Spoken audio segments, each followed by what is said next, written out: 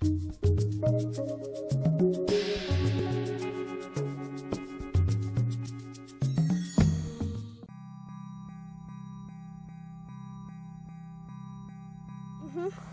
Calvin, this one here is one of my favorites.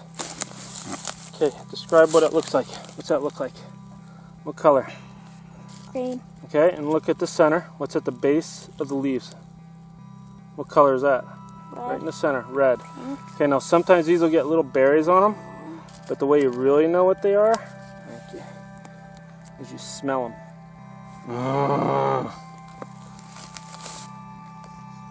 Smells like peppermint. Yep, chew on it.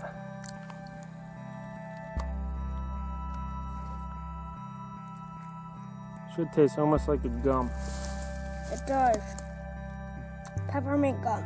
Okay, you like it? Mm-hmm. This one here would be really good as a tea. It's wintergreen.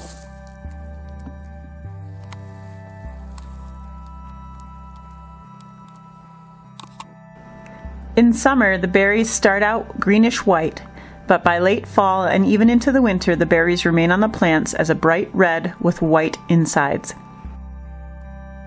Okay, Calvin, point to the leaf of the plant you just learned. This is your test. Now, are you sure that's the right one? Yes. Okay, smell it, make sure it's the right one. Yep. All right, good job. Good job, buddy. Okay, Calvin, so here's the look-alike for wintergreen. Now, what was it that you saw that makes it not wintergreen? No red stem. Yeah, now, you want to try and smell a little piece? Does it smell like wintergreen? Nah, this is called Myrtle, and you don't want to eat this one, even though it looks just like it. Even though it has the glossy leaves, just like that wintergreen, right?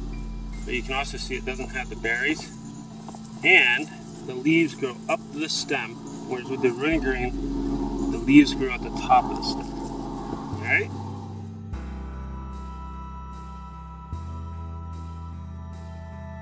For our next edible, there's one that looks just like this one here.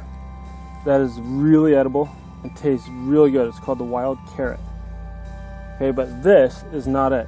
And the main way you tell the difference between them is the one that's edible has hair on its stem. Do you see any hair on its stem here? Look really close. No, and you see how it's got purple splotches on the bottom? This is hemlock. And this is extremely poisonous. What's that foamy stuff? That's from different bugs that put their eggs in there. But this is really, really poisonous. Just a very, very little bit would actually kill you. So you don't ever want to touch it. You don't want to go near it. And always look for the hair. You see no hair on this stuff, okay? You see the flowers on it? See how they're spread out? They spread out into like little clusters. They're not tight together. That's the other difference between the hemlock and the wild carrot. Well, whenever you're learning edibles, you want to learn the poisonous ones that look just like it. Otherwise, you could make a mistake because there are some that are really poisonous that look just like the edibles. So you need to know the difference. So I always did my homework and I searched to see what ones look like this edible but are actually poisonous. Okay, Calvin, here's the one I wanted to show you. What's this right in the center of it? Right here. What do you see in the center? Berry. No, not a berry. What color is it? Purple. Yep. Flower. There's a purple little flower right in the center. Do you see hair on the stem? Point to the purple flower in the center. Good. And do you see hair? Yes. Where? Point. Okay, good. So what is this called? Do you remember? This? Wild carrot. Yep. Also known as Queen Anne's lace. Because the white frilly parts look like lace. So Calvin, if it did not have the purple flower in the center and it didn't have hair in it, what would you do? Just leave it alone. Why? What would it be? Hemlock. Good. Good job, buddy. Okay, Calvin, get ahead and smell it. What's it smell like? A real carrot.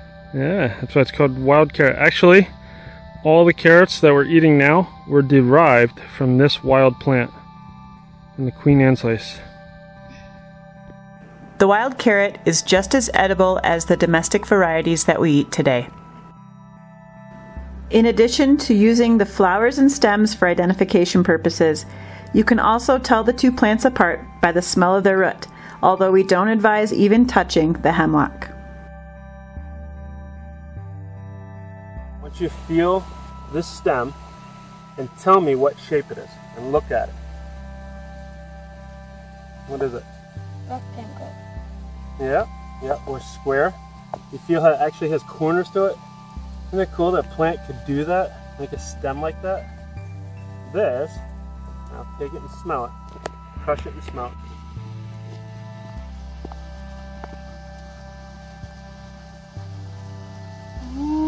Isn't that yummy? Okay, so this is a mint. Now you see how the flowers grow in a cluster wherever the leaves touch? You see that? What color is that flower there? Pink. Yeah, Pink, pinkish, purple. purplish, yeah. And then these leaves, see how they come out and they're long and have little teeth on them? Whereas this one is smooth. Blade of grass. Yep, blade of grass is smooth. But you can use it to compare to the teeth on this leaf here. You can actually feel it. It's like jagged. We'll pop another one in your mouth. Now we'll make some tea, okay? Daddy, when he was camping, teaching survival, almost every night would make mint tea. Because usually where it grows, you'll find a bunch of it. It likes moist soil. It's really good for your tummy too. So, we'll just have it simmering a little bit, okay? And when you put them in, you want to squeeze them. We call it bruising it. So you want to bruise it a little bit. It smells so put good. It in. I know. So you got the mint in there and the wintergreen. Where's the winter? Right here, buddy. See the glossy leaf? What color is the stem on the leaf? Red. Yes. Get nice and cool. Cool you off.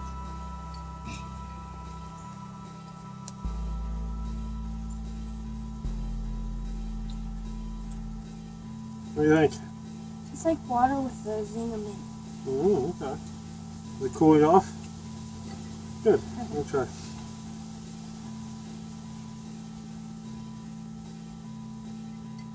That's good.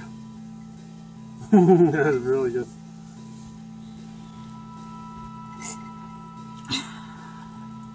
Perfect on a day where the heat index is over 100. Learning to identify edible plants is such an important skill for survival. But we can't emphasize enough that you need to do this in a manner that allows you to work with very knowledgeable people in this field. Always use multiple sources to back up your research when studying edible plants. And when using the internet, dig deep and rely on scientific research. One example of this misinformation is all about the tiger lily. On several websites on the internet, there are claims that the pollen from daylilies is poisonous to humans. Yet we could not locate one scholarly article stating that this was true. Both Tom and I had had experience eating lilies before, so we decided to disprove this myth once and for all.